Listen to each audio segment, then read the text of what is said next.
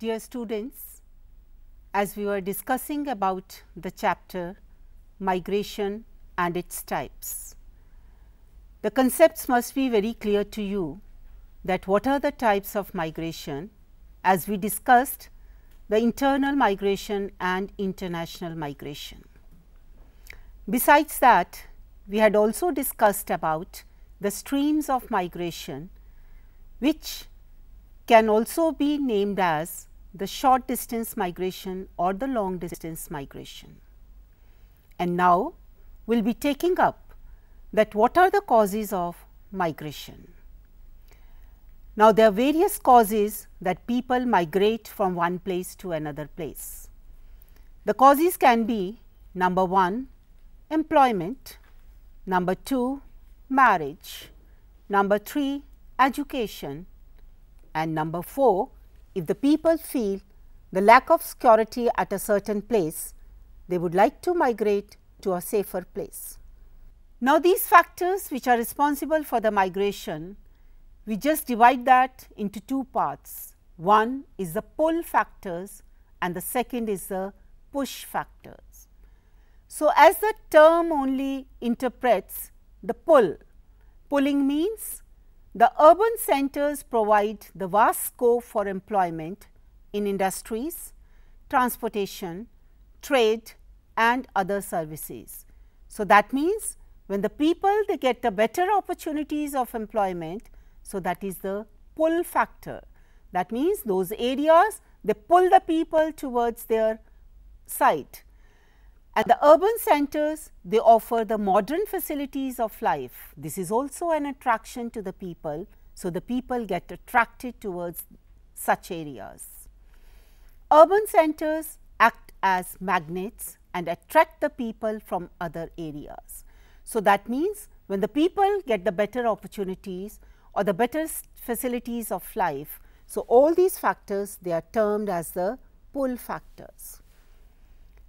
Now, we take up the push factors. Push means pushing the people aside from one area to another area. So, these are the factors which are generally the negative factors.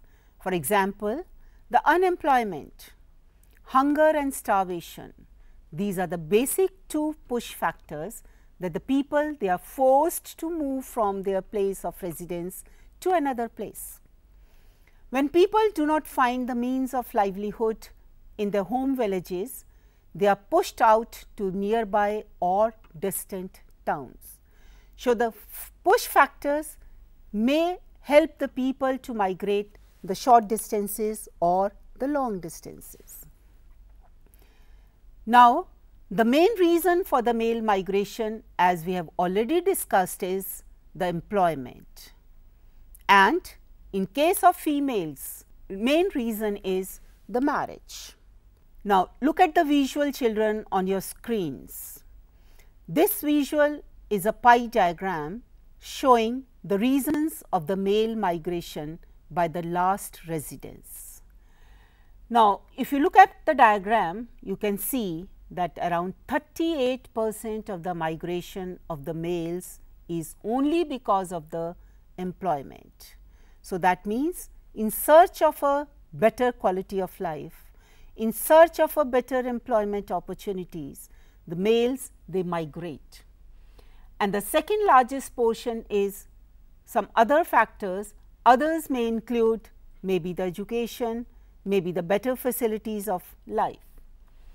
And if you look at the diagram, you can find that around 10% of the migration of the males is when they move after their birth. So, that means their movement after the birth, that is the change of residence in that case. 25% is when they are moved with the households. So, households means the whole family shifts. It is not a single movement of the person or a male person, but the whole family movement that counts for 5% of the migration.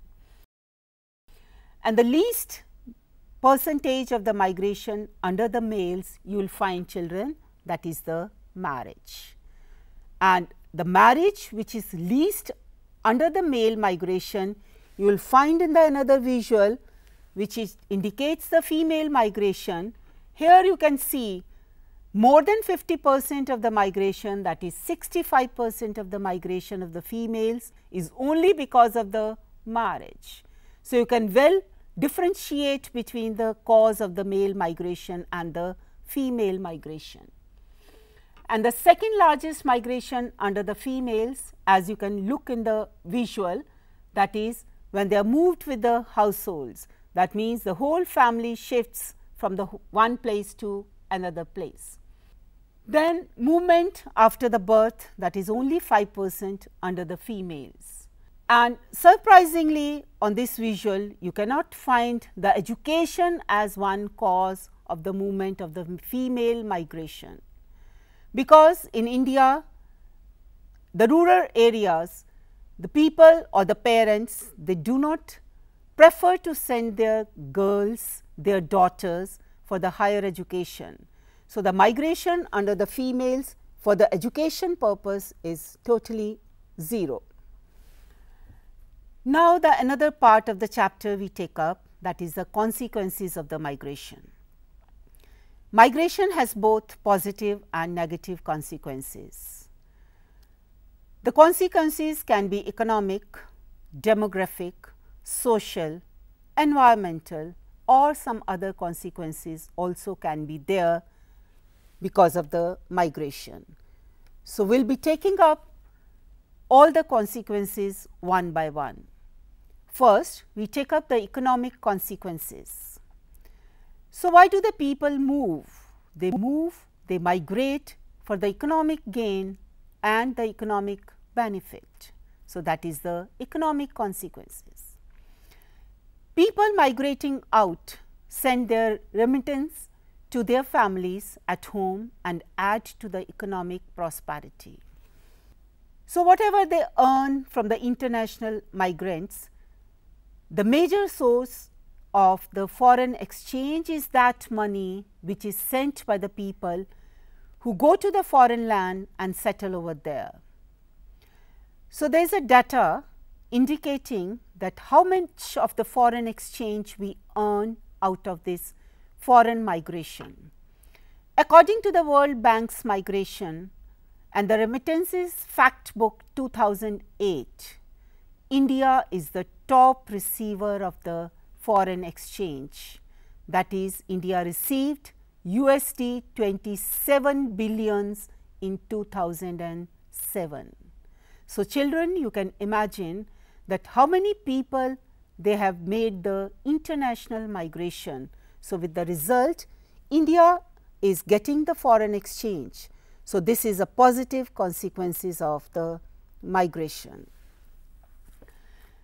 But when we talk about the internal migration, which also results into the economic consequences, we say that the money which the people after making the interstate migration send back to their homes, that money is spent by their family members on their food, repayment of the debts or the loans which they have taken, for the treatment or for the medical purposes, for the marriages of their children, for the education of their children, agricultural inputs, or under certain circumstances they build their houses also.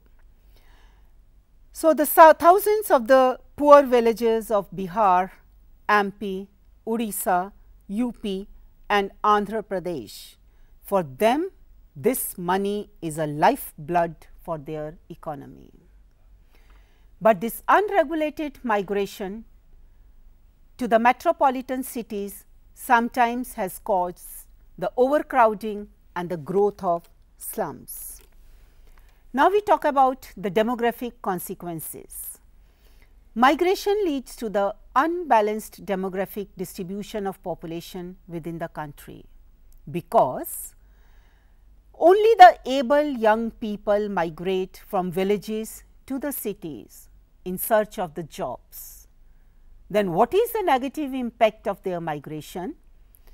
You can find that the imbalance in the age and sex ratio in both the areas they migrate to and the areas they migrate from. Now, we take up another consequences, that is the social. Migrants are very good agents of the social change, as they bring the new ideas related to technologies, culture, food, dress, etc. Migration results in the intermixing of the diverse culture, because the people from the different areas, they come to certain station or the town. So, there is the intermingling of the cultures of such people. So, this intermingling also breaks the narrow considerations, and it also widens the mental horizons of the people. Now, the environmental consequences, the large scale rural urban migration leads to the overcrowding in the cities and puts a tremendous pressure on the infrastructure. So, it results in the unplanned and haphazard growth of the cities, where the slums and the shanty colonies, shanty I mean the unauthorized colonies which people establish because of the shortage of the place.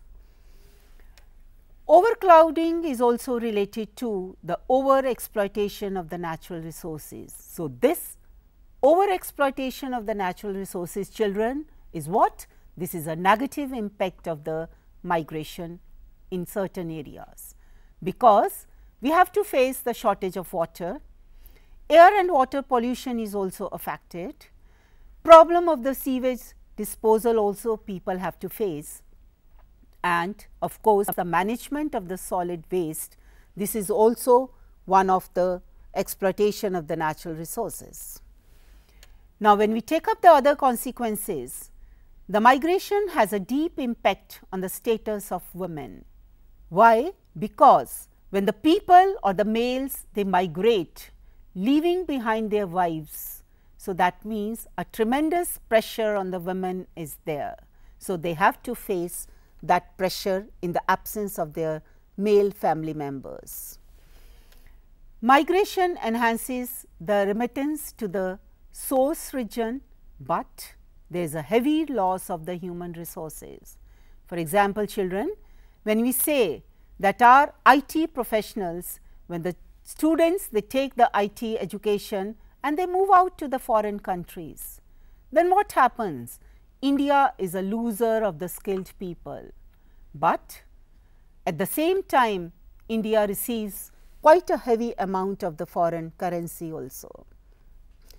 So, children, till now we have discussed about the chapter migration, their causes and consequences. Causes are very clear to you, that why do the people migrate?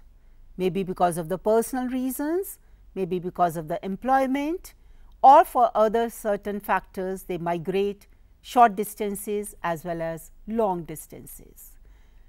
And when we discussed about the consequences of migration, the consequences can both be positive as well as negative.